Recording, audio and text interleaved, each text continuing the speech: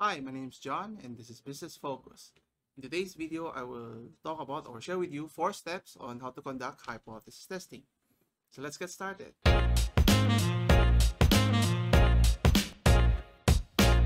Hypothesis testing is a crucial aspect in trying to conduct research, whether in the academe or even in business.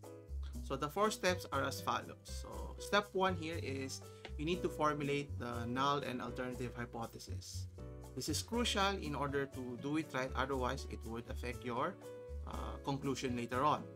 So you need to identify the relevant population parameter here, namely to be testing the population mean, population variance, or even population variance here. Once you've identified the parameter, you need to now determine what type of tail test or how many tails are you testing here.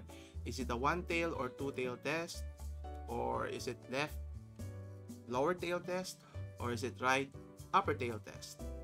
And in order to do that, you need to identify the inequalities used here. So it's important, and in order to do that, you need to know what type of test is it. Is it based on research, claim, and decision making? If it's a test of research or a study, you state the alternative hypothesis first. And then if it's a test of claim or belief, you state your hypothesis in the null hypothesis first. And if it's a decision making, meaning two outcomes, automatically it's a two-tail test here. And that's important. Next, step 2 here is determining or identifying the level of significance. The level of significance can be determined based on the confidence level. Now, the range of the confidence level will range from 0 to 100%. But in research, typically there are 3 common values that are being used or often used. You have 90%, 95%, and 99%. And all of those 3 corresponds to the corresponding level of significance. If it's 90%, the level of significance is 0.1. If it's 95%, it's 0.05. If it's 99%, it's 0.01. Now, in a situation the level of significance, the confidence level is not provided, rule of thumb, we often use the 95%, which is 0.05. Third step now is determining the test statistics to apply so that we can determine the p-value here. Now, there are 4 types of test statistics that you can use. You have the z-test, t-test, f-test, and chi-square test. So, in order to identify which one is applicable will depend on several factors. So, first is if your population is based on 1 to 2 population, you can use z and t test here. How do you even distinguish further which is applicable?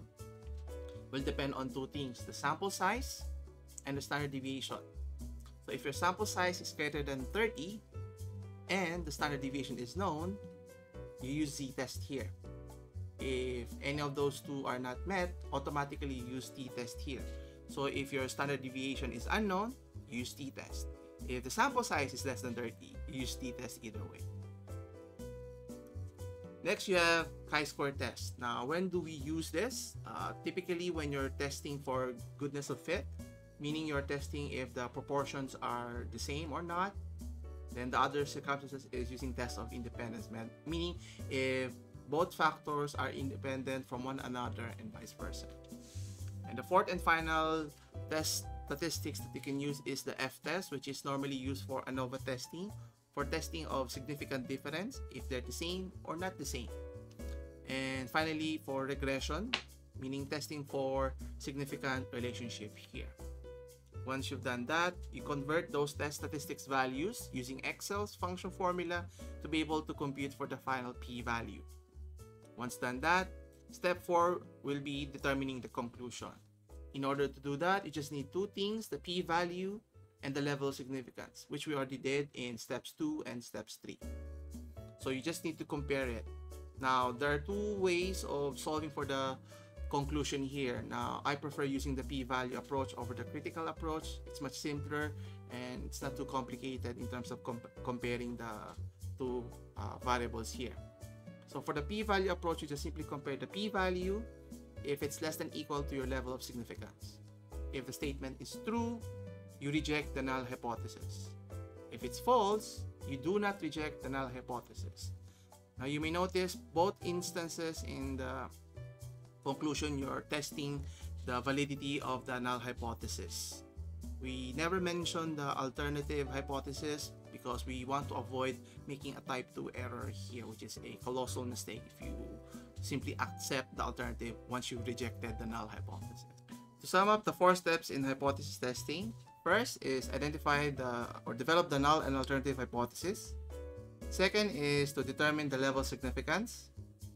Third is to conduct the test statistics in order to determine the p-value. Fourth and final steps is to find the conclusion using the p-value approach here. Once done, you've already completed your hypothesis testing. And that concludes our video for today. If you find this video helpful, hit the like and subscribe button. Also, you can leave your comments down below to suggest other topics for future videos. For more guides, tutorials, and tips, you can check out my other videos. Thanks for watching. I'll see you in the next one.